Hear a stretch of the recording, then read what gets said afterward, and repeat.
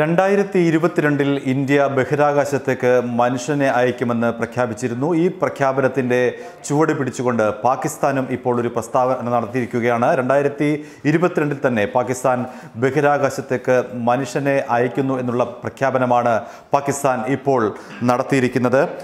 ചൈനയുടെ സഹായത്തോടെയായിരിക്കും ഈ പദ്ധതി. പക്ഷേ പാകിസ്ഥാൻ ഒറ്റയ്ക്ക് നടത്തിയ പദ്ധതി ആവില്ല ഇത് എന്നുള്ള വിവരങ്ങളാണ് പുറത്തു വരുന്നത്. ചൈനയുടെ സഹകരണത്തോടെ അവരുടെ സാങ്കേതിക സഹായത്തോടെയാകും പാകിസ്ഥാൻ മനുഷ്യനെ ബഹിരാകാശത്തേക്ക് അയക്കുന്ന പദ്ധതി നടപ്പിലാക്കുക.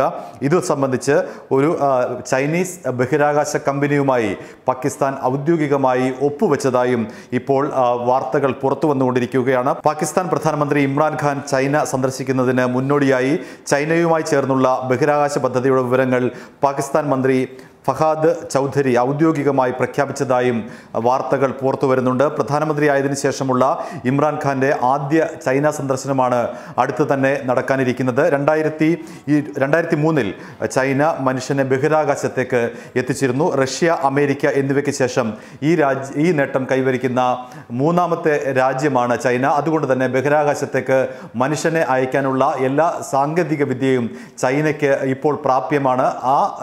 ചൈനയുടെ സഹായത്തോടു കൂടിയാണ് പാകിസ്ഥാൻ ഇത്തരമൊരു പദ്ധതിക്ക് രൂപം നൽകുന്നത്.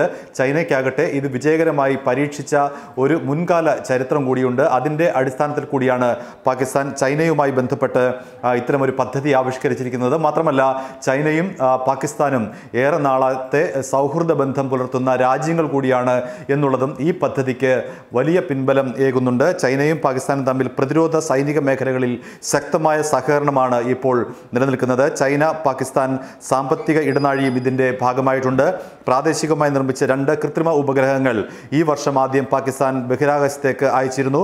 ബീജിംഗിൽ നിന്ന് ചൈനയുടെ റോക്കറ്റ് ഉപയോഗിച്ചാണ് ഈ ദൗത്യം പാകിസ്ഥാൻ നിർവഹിച്ചത്. അതിനും ചൈനയുടെ സഹായം പാകിസ്ഥാന് വേണ്ടി വന്നിരിക്കുന്നു. ഏതായാലും ഇന്ത്യ 2022 ബഹിരാകാശത്തേക്ക് മനുഷ്യനെ അയക്കുന്നു എന്നതിൻ്റെ ചുവട് പിടിച്ചുകൊണ്ടാണ് പാകിസ്ഥാൻ്റെ ഈ ഒരു പ്രഖ്യാപനം എന്നുള്ളതാണ് ഏറ്റവും ശ്രദ്ധേയമായ കാര്യം.